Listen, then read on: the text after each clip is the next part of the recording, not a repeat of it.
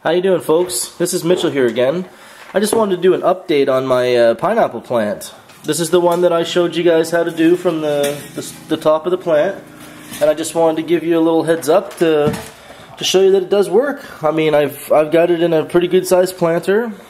These here were more upright before, but as the plant started to grow, they kind of drooped down. But look at that.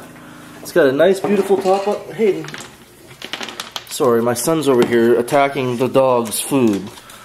But yeah, it's got a nice little top on it here, and look at how plump that is compared to, you know, it's getting there. I don't know how big that's going to turn out to be, but it just shows you that if you do the trick that I showed you and plant it, it will grow you a pineapple. There it is.